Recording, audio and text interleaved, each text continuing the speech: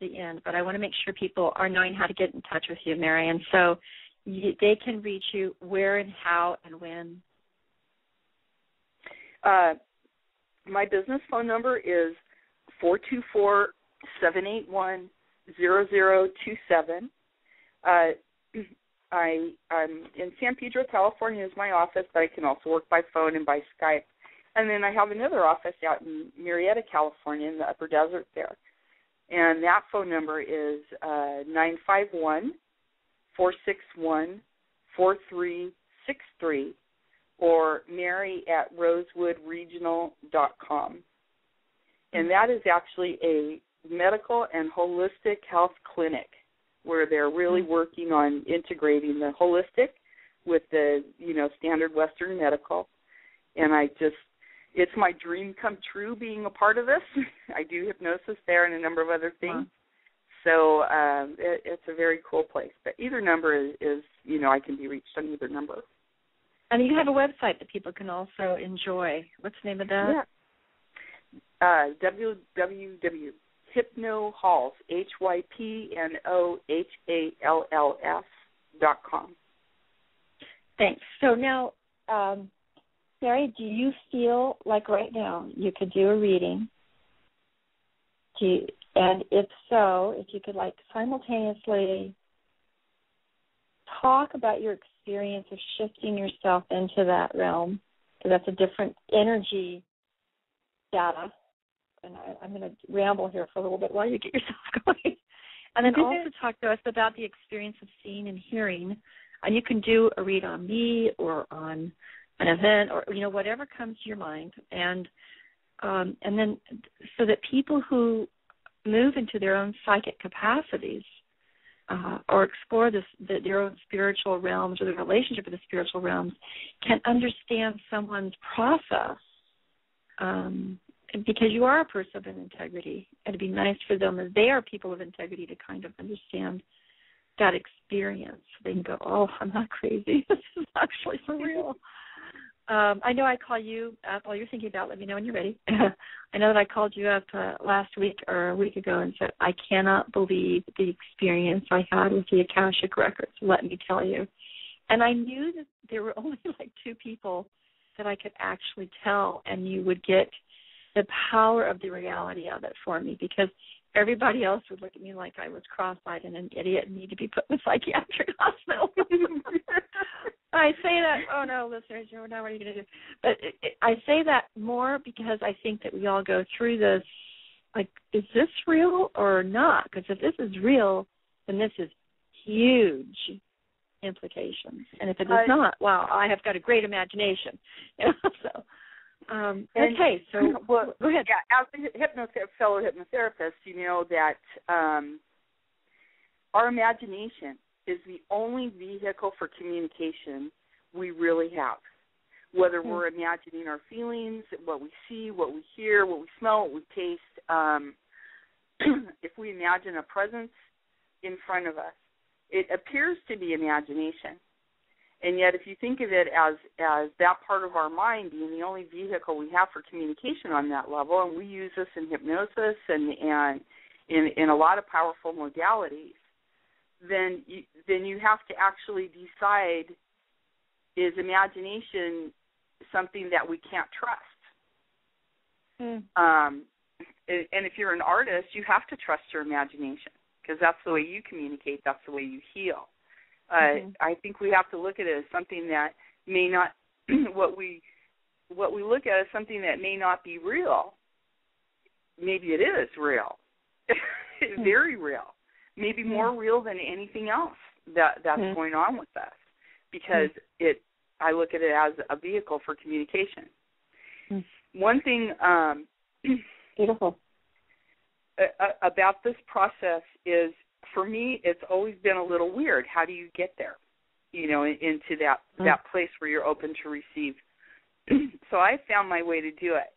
But one thing I actually learned from you was to, instead of going to that place from this feeling of trepidation of, okay, well, now what am I doing? Now what's going to happen, is to approach it from a place of just joy. and bliss to be having this experience. So I've been working a lot with that to overcome my own natural fear from the reluctant psychic. I love how you said that. And boy, it's a very freeing experience to come from that place of joy and bliss and complete acceptance of this process is real.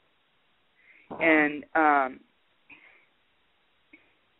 as far as going to that place right now, that I'm in it. You know, I'm talking to you. I'm very aware. I'm very conscious. But I'm also in that place, and I know that Spirit is speaking through me right now for the little lecture on imagination. You know, that's not something it's something I've contemplated as a professional hypnotherapist, but not in the way that was just expressed. I know those were not my words. I know that concept is coming through me from someone who's trying to open up that perspective for all of us. So that, you know, don't assume that your imagination is something that is not real. I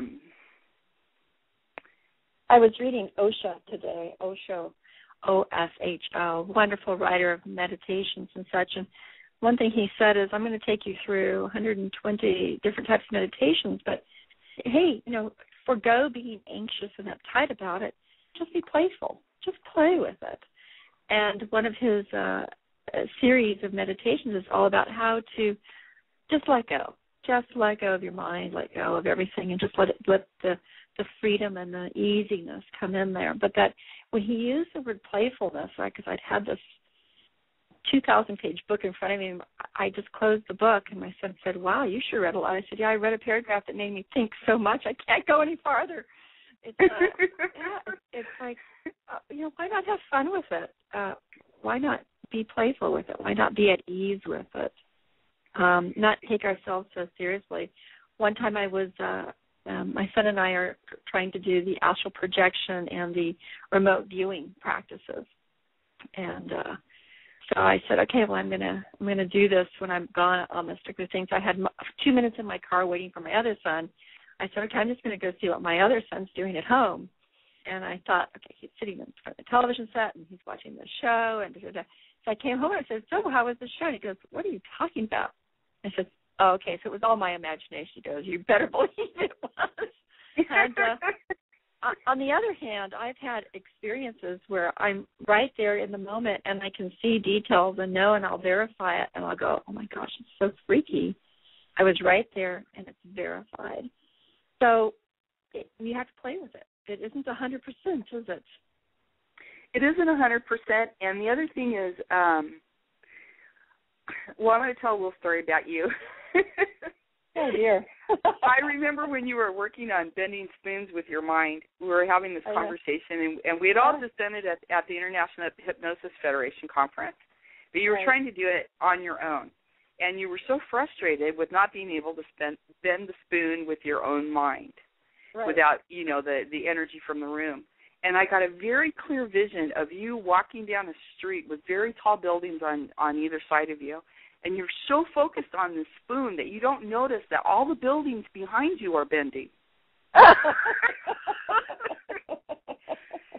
So I think, you know, that's the other thing. We become so focused on creating this one thing that we don't realize we're actually doing it because the outcome we expect is not happening right in front of us. So it's like we get blinders on. We don't see how it actually is happening in other areas. That is interesting. and yet this is all an attempt to walk in integrity, too. We're trying to walk in integrity and say, okay, this time it worked and this time was a complete flop, and yet you're saying maybe it's not such a flop, maybe it's just we can't see where we were actually constructive in the moment. Exactly. And I think once, you know, we're trying, you know, we're focusing and we're trying, and our expectation of how that should manifest is not met. And so we decided it didn't work. And yet, because we were so focused, we didn't see how it did work, what we did find out. Like you know, seeing your son watching the show, at the same time, how can you even be sure of the time period? You know, well,